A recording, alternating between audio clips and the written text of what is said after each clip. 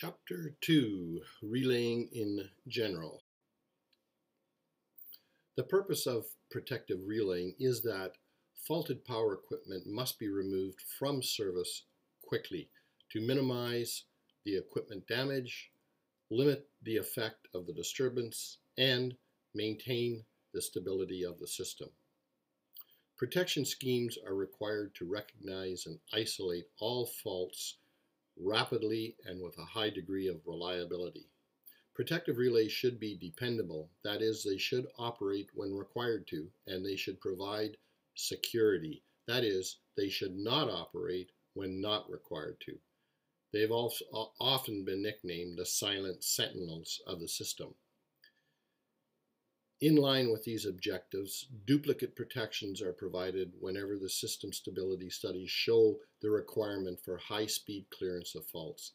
In addition to duplicate sets of relays, this entails the use of separate CT secondaries and two protections, separate VTs and separate CVT secondaries, separate batteries, separate trip coils. As much as possible, control wiring is also kept separate to ensure that a single contingency will not render both protections on an element inoperative. The following are the protection requirements for a system. Selectivity means that the protective scheme should accurately identify the problem, tripping only the minimum possible number of circuit breakers required to isolate the fault and interrupt the minimum number of customers and ensure that a minimum number of system elements are taken out of service. Unnecessary interruptions cut into revenue and reduce customer satisfaction. Unnecessary removal of system elements contributes to the overloading of equipment remaining in service and could contribute to the instability conditions.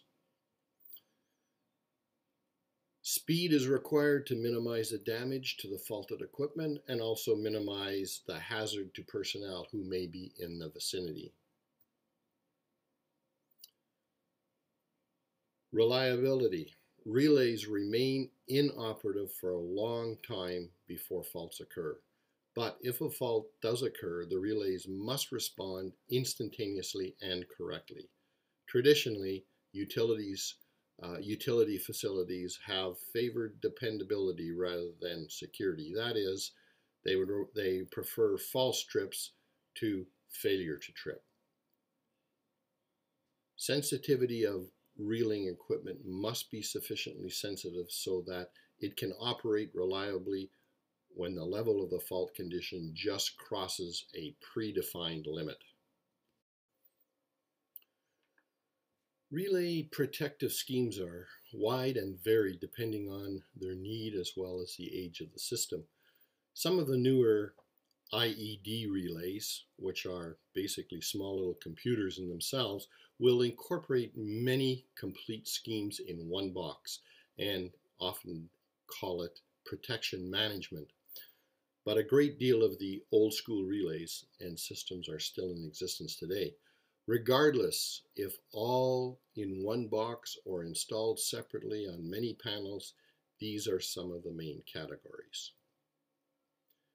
Differential schemes are used as primary protections on buses, transformers, generators, and other rotating equipment. Some schemes employ primary and backup relays, usually on equipment in smaller and older stations. Newer and larger equipment is protected by duplicate protections. Transmission line protection schemes are also many and varied, depending on the requirement, but usually include both phase and ground fault protection. Some factors considered in the design of line protection are length of the circuit, importance of the circuit to the bulk electrical system, availability of communication and carrier equipment, and if there is any stations tapped off along the line. Bulk electrical system transmission lines, if they are short, 5 to 3 miles long, say, often employ pilot wire differential schemes.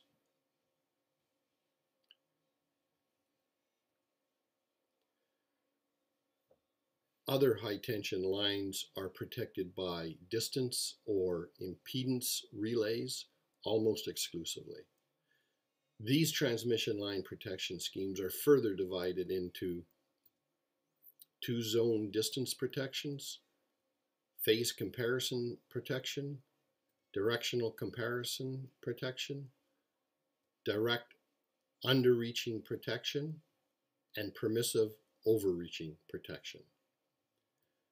And of course, there is the coordinated overcurrent protection used on feeders. Circuits used for supplying customer loads that are normally operated radially usually employ phase and ground overcurrent schemes like this. Other protection used on the bulk power system are breaker failure protection, CT and breaker flash protection, remote tripping. Remote tripping employs a carrier channel to send remote trip signals to a terminal to operate circuit breakers at another location.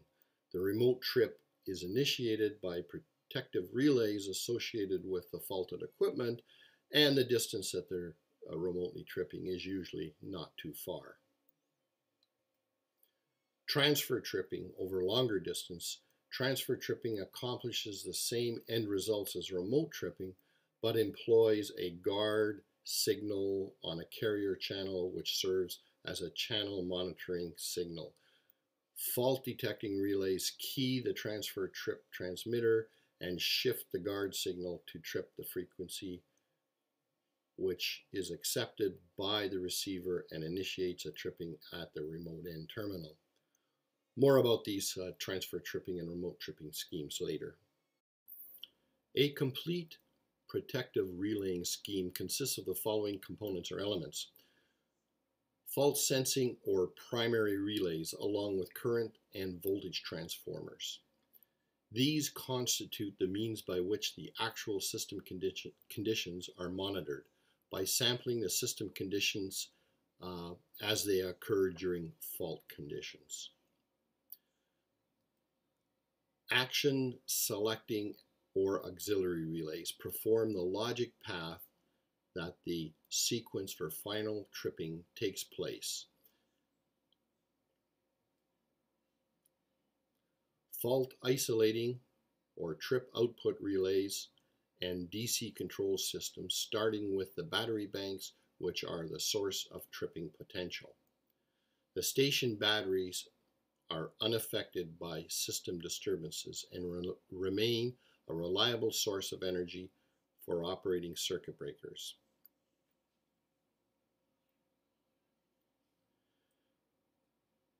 Finally, circuit breakers are required to respond to the tripping signal, open their contacts, and extinguish the resulting current arc in a very short time, typically 2 cycles on a 60 Hz system.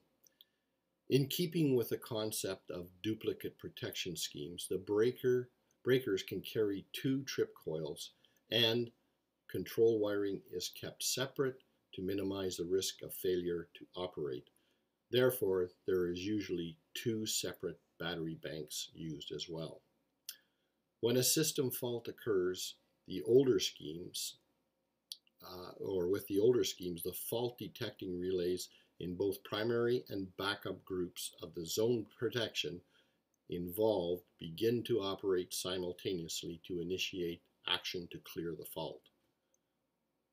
Ordinarily, the primary group will complete the operation and remove the faulted element from the service before the backup relays can operate and complete their travel. The relays in the backup group will then reset as soon as the faulty condition has been removed.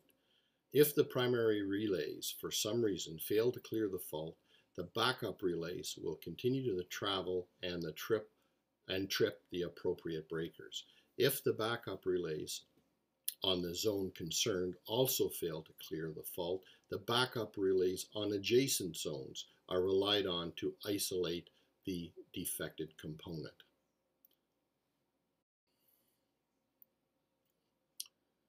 To limit the extent of the power system that is disconnected when a fault occurs, protection is arranged in zones. Ideally, the zones of protection should overlap so that no part of the power system is left unprotected. A power system is divided into protective zones, which can be conveniently protected by a group of relays and which can also be conveniently disconnected or separated from the rest of the system. The normal protective zones are demonstrated here. For example, the generators have this zone of protection, and they will trip the A and the B breakers and isolate any faults contained within that zone in the dotted lines there. The transformer zones are demonstrated here. You can see that there's a breaker on each side of the transformer, and the zone of protection is inside the area of the two breakers.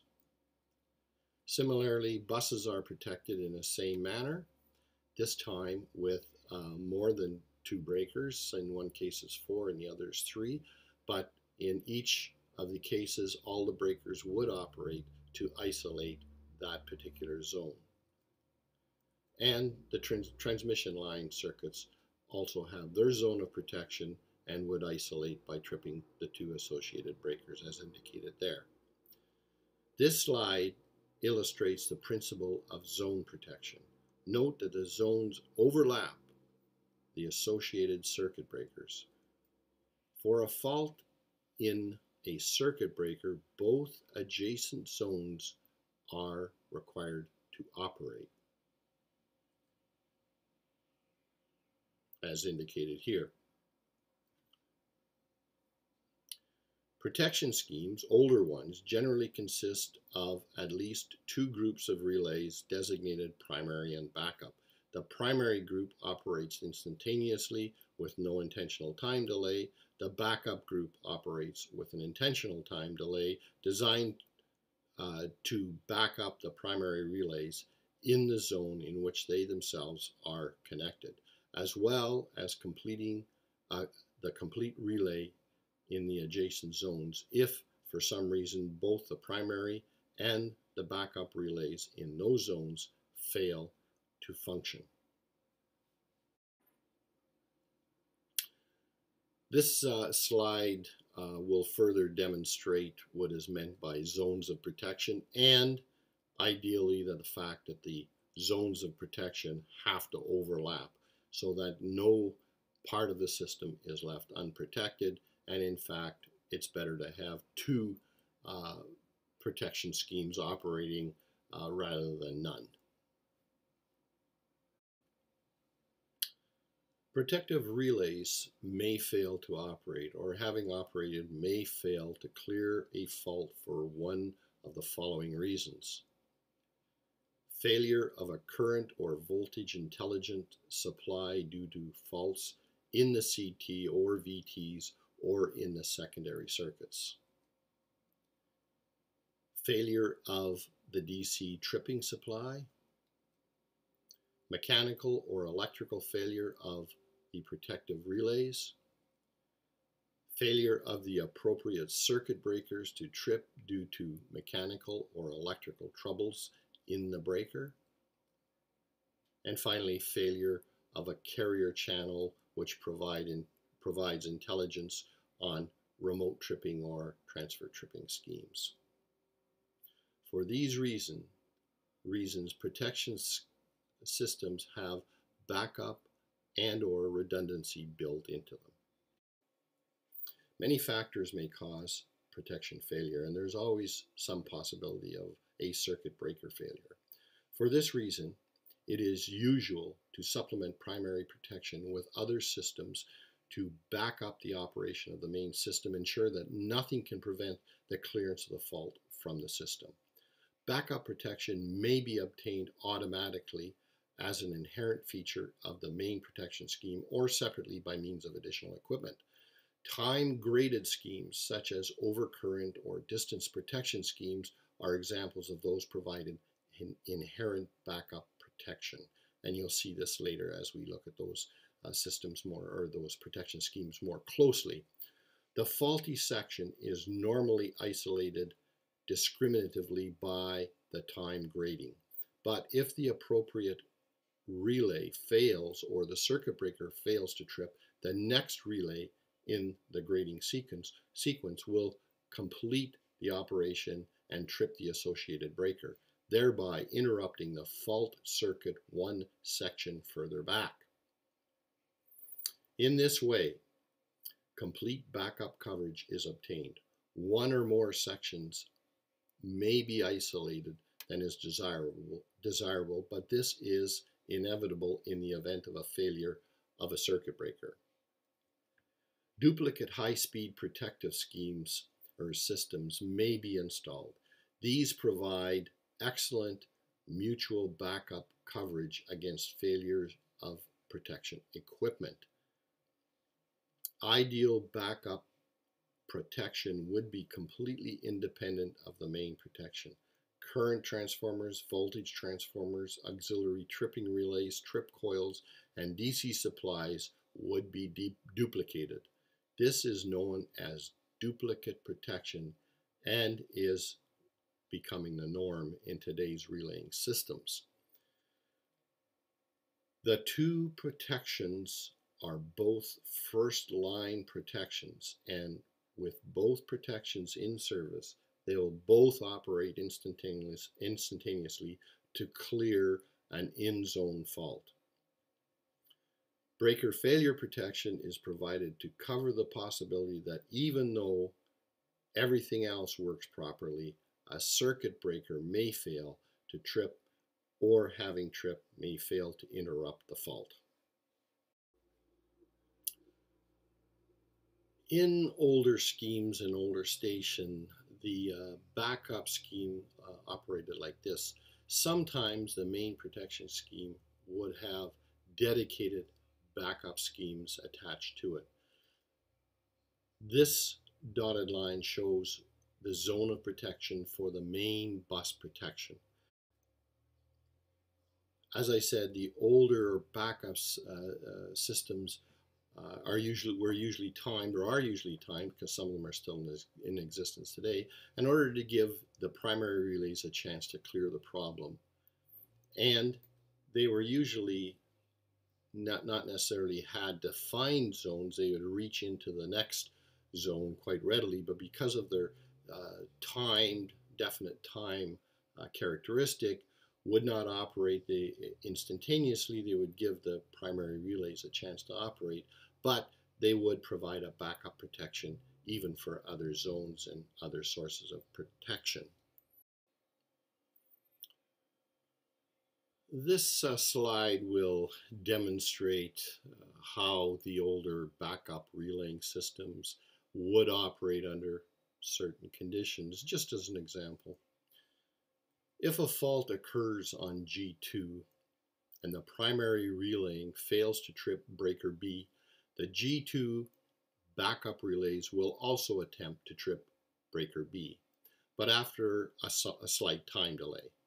If the breaker B still fails to open for any reason, the backup relaying associated with the transformer zone will attempt to trip breakers B and D, even though D is not in G2 zone. Hence, the backup relaying would act to clear the fault on G2.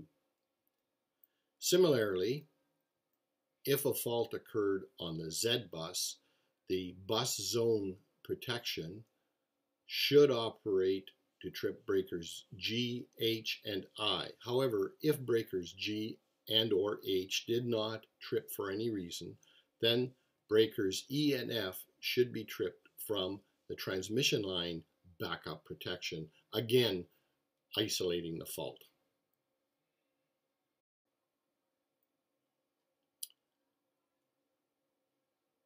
Again, at the risk of repeating ourselves, protective relays are of two types: fault detecting relays and auxiliary relays.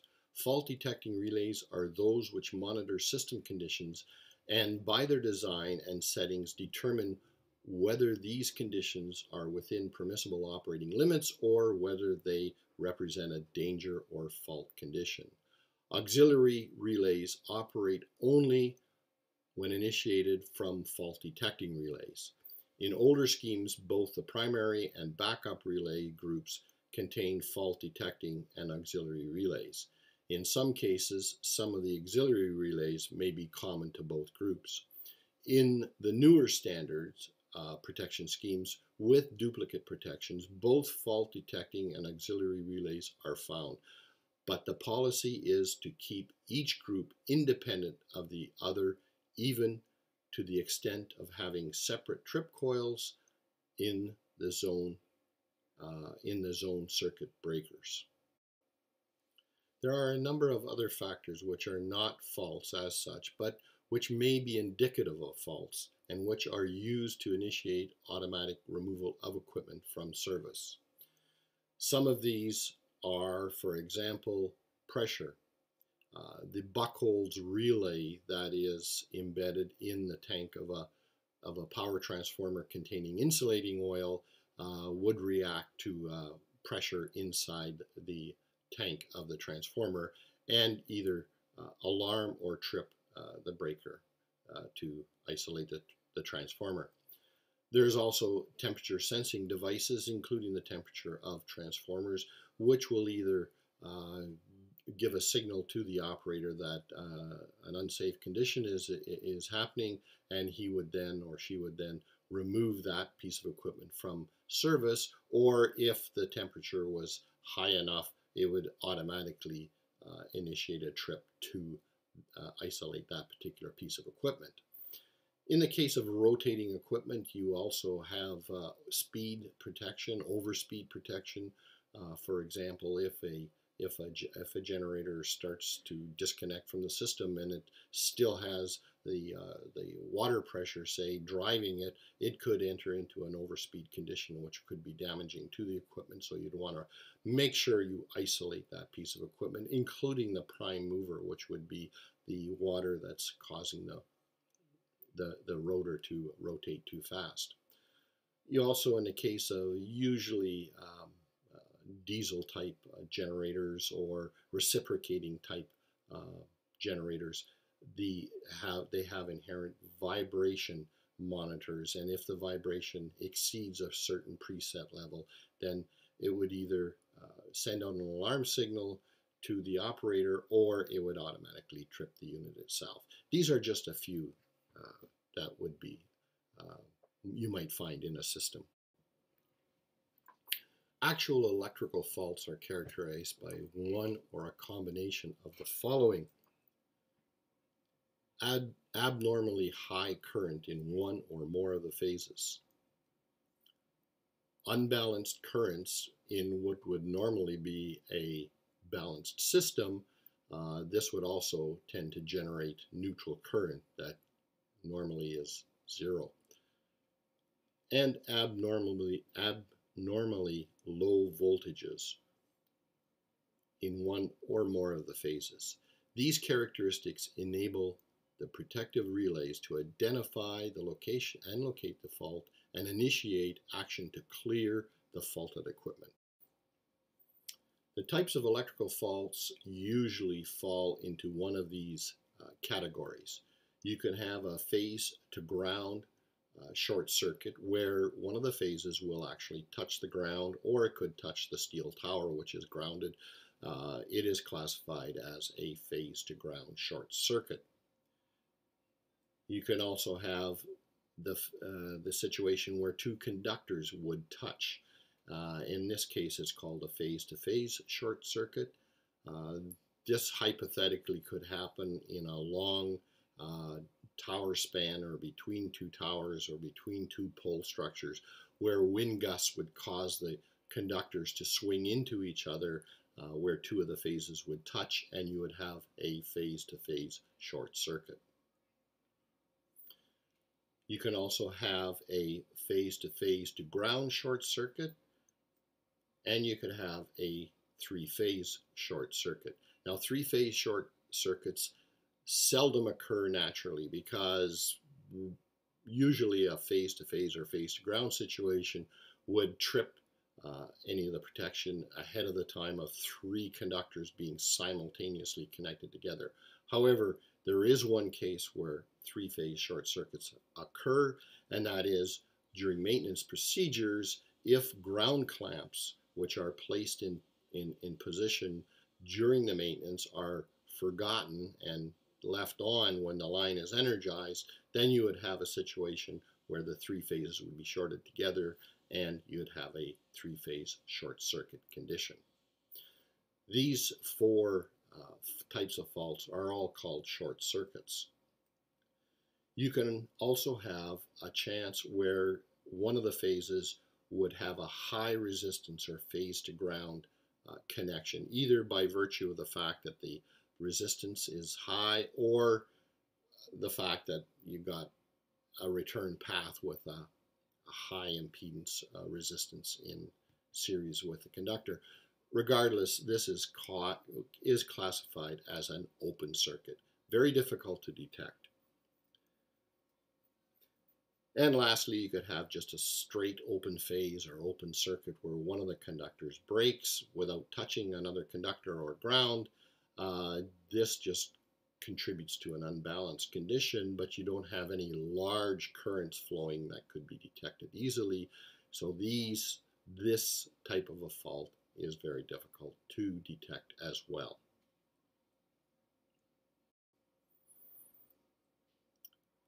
Now, these types of faults that we just mentioned have been categorized and logged, and statistics have been checked out on these type of faults. And this is what we found was that single phase to ground faults are predominantly the most common type of faults in a power system. 70 to 80% of the faults are single phase to ground type faults. Phase to ground faults constitute a smaller percentage, 10 to 17% of these type of faults occur naturally. Phase to phase faults are even lower in ratio. There's 8 to 10%, and three-phase faults are very, very low, again, because they don't occur naturally, and hopefully people remember to take the ground clamps off when they're finished doing their maintenance. So three-phase faults are usually 2 to 3%. And as we said, open circuits are very rare. I don't have any statistical values on that, but they're rarer than all of the rest.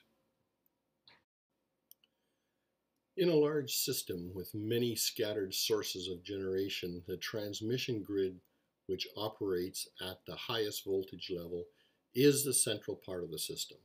Thus, as the voltage class of equipment increases towards the 230, 500, or 735 kV transmission level, the interdependence with the system as a whole becomes greater, and outage or malfunction of the equipment has a greater system impact. For this reason, protection schemes tend to be more complex for transmission systems with more safeguards for system security at a higher and higher voltage levels. The voltage class of equipment has a fairly direct relationship to its cost, other factors being constant. High voltage equipment is more valuable than low voltage counterparts of the same capacity. In addition, in a large system, short circuit values are usually greater at higher voltage levels. High voltage lines are longer and generally with greater exposure to the elements and other influences. This has a bearing on the type of relaying protection that is desirable. The various components of an electrical system may be grouped under the following main headings according to the function as shown in this table. However, generally speaking, we often classify the system components into either generation, transmission, or distribution. Just out of interest, most faults in an electric utility system with a network of overhead lines are one-phase to ground faults resulting primarily from lightning-induced transient high voltage and from fallen trees or limbs.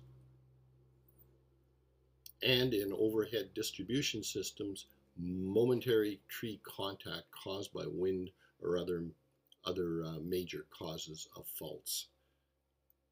Also in northern hemispheres where there is winter, such as in Canada, ice, freezing snow, and wind during severe storms can cause many faults and much damage. We're going to talk a little bit now about electrical devices in a power system and their representation, that you may find them on electrical engineering drawings or designations or identifications.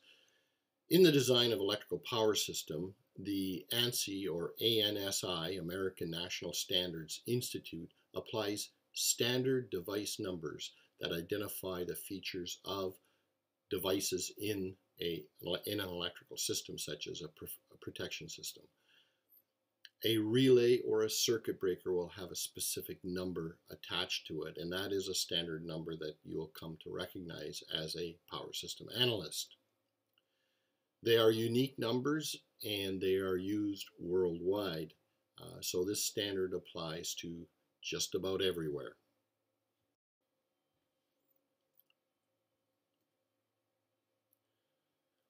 One physical device may correspond to one function number. For example, 29 is an isolating switch, or a single physical device may have several functional numbers associated with it, and I'll show you examples of that in a few minutes. They will add suffixes and prefixes to that number to further identify it and describe it, and again, you'll see that as we go along.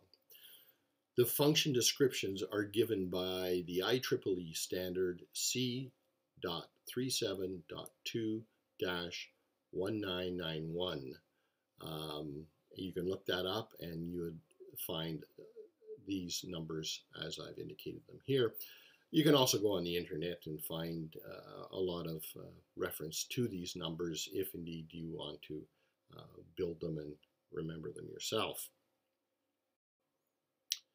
And this is a continuation of that listing, IEEE C.37.2-1991, and comprehensively every one of these numbers would uniquely describe a function of a particular electrical device on a drawing or on any type of a schematic.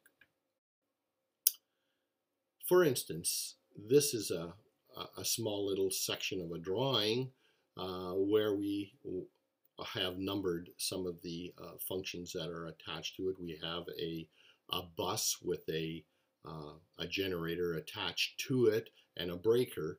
And you can see that, for instance, the 21G is on the current and voltage transformers, and it's indicating that there is a distance relay attached to that particular part of the drawing.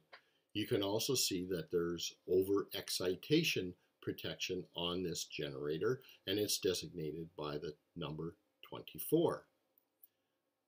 And excitation is associated with the number 40, so loss of excitation is designated as 40, as seen here. You also have overvoltage protection on either this bus or this generator, and it's designated by the overvoltage number 59. And lastly, there is differential protection, and it's differential ground protection. In this case, it's 87G. and it's designated by the number 87 and the letter G. As I stated earlier, suffix and prefix letters may be added to further specify the purpose and function of a device. Relay identification is usually designated in a fractional configuration, such as you see here.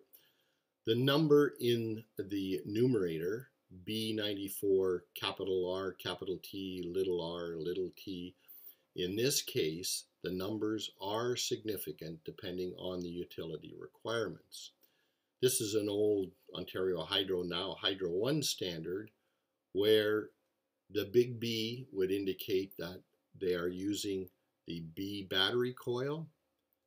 Number 94, of course, is the ANSI designation for an auxiliary relay trip device function. The capital R, capital T, in the case of the customer or the client that's using it, that is to specify a remote trip. And the little r and the little r is a receive function, and the small t means that this relay is a time relay. And you can see that the numbers in the denominator, RRKN-307, are the manufacturer's relay designation, as was at this time an ASEA or an ASEA type, now ABB, ASEA Brown Boveri type relay. And sometimes the relay parameters are listed, and in this case the relay is rated for 110 to 125 volts DC. It has a time delay range of 0.05 to 0.5 seconds on pickup, and the coils in this squiggly shape line are the positive and negative signs are indicated as to where they're connected in the system. The normally open and normally closed contacts are indicated as in this slide. There is also relaying terminology out there, or jargon that is used, and we kind of fall into the habit of using that once we get associated with it, but it's worth mentioning here so that the newcomer, or it's a good review for us as we look at it in these slides. Relay operation. An electromechanical relay is said to have operated when sufficient current is passed through the operating coil to cause movement of the mechanical components and move the contacts to open or close depending on the design and the purpose of the relay. For solid state relays, the relay is said to have operated when the quantity to which it responds has reached a value where the logic circuit initiates action to cause a set of contacts to open or close depending on the purpose of the relay. Relay resetting.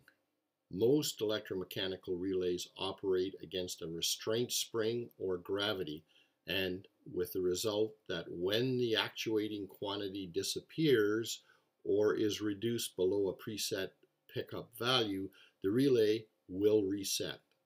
These relays are called self-resetting. However, some relays, once they have operated, will not reset themselves. These are known as manually resetting or lockout relays. Solid state relays are similar in that once the actuating quantity disappears or drops below a pickup value, the logic circuit allows the resetting of the contacts of that relay.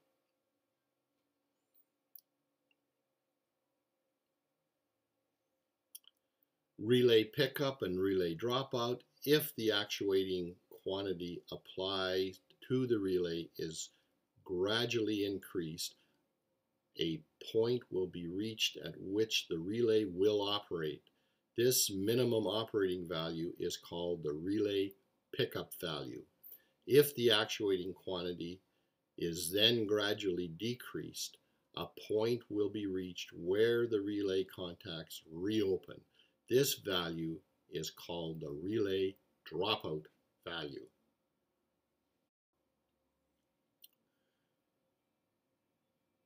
Pallet switches are auxiliary switches provided in a circuit breaker and sometimes a disconnect switch, and linked to the operating mechanism in such a way that they are open or closed by the operation of the main device. Those switches which open when the device opens are called A Pallet switches. Those which open when the device closes are called B Pallet switches. And you can see in the diagram here, I've got a 52A and a 52B, the 52 being it's a breaker, and the A and B says whether it's an A or a B Pallet switch. If we open the breaker, you can see that the A Pallet is open and the B Pallet is closed. If we close the breaker, you can see that the A Pallet is closed and the B Pallet is open.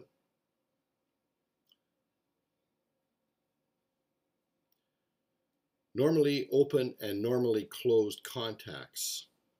A contact which is open if the relay has not operated is called a normally open contact. If it is closed when the relay has not operated, it's called a normally closed contact. On electrical drawings, all contacts are shown open or closed as they are when the relay is not operated, even though in normal operation it may be that the relay is picked up. Symbols for normally open and normally closed contacts are shown here. Under certain circumstances, it may be desirable to ensure that once a relay has operated, it remains in the operated position or picked up for a definite period of time or until certain other events have occurred. In such cases, a relay seal-in is provided. A typical seal-in circuit is shown here, and in the interest of simplicity, only the wiring associated with directly involved with the seal-in is shown in this diagram. Assume that contact X has closed.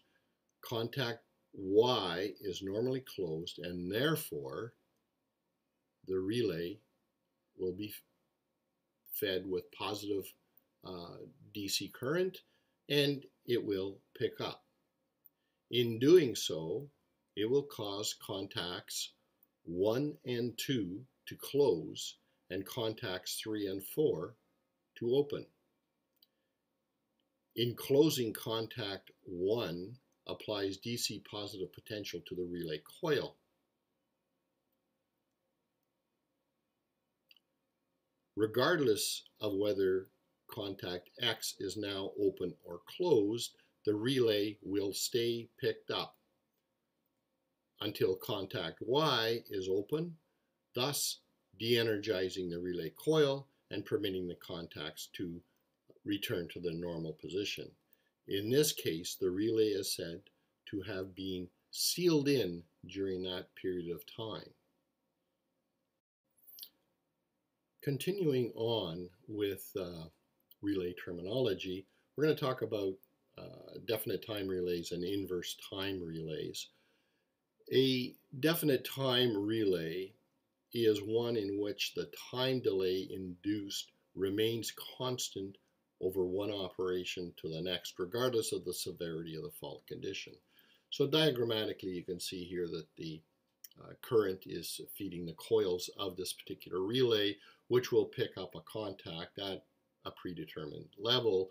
And the timer is basically a DC timer here, will operate after a period of time. Regardless of the current that's flowing, there will still be a time induced, and that's called a definite time relay.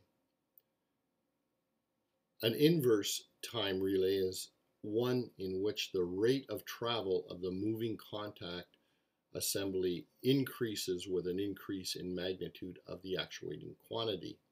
The time required to close the contact decreases as the fault current increases. This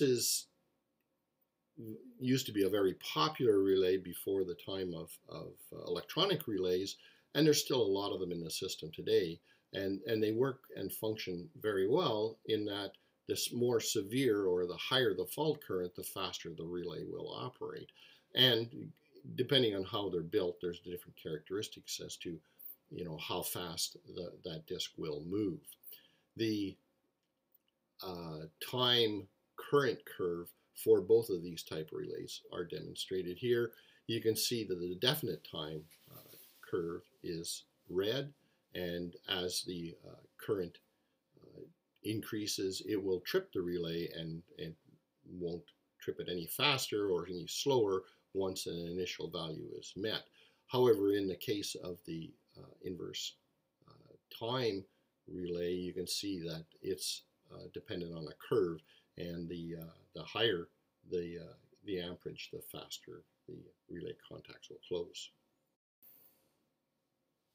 This ends Chapter 2.